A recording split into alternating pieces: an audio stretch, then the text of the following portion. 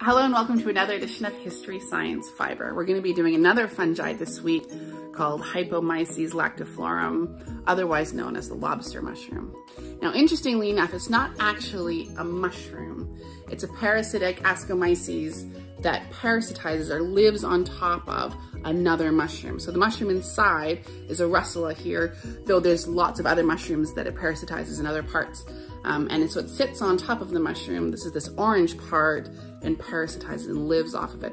And that's the part we're gonna dye with. Now, interestingly enough, this species is edible and you find it at a lot of farmers markets in the fall. So you can actually pick up your dye mushrooms that way.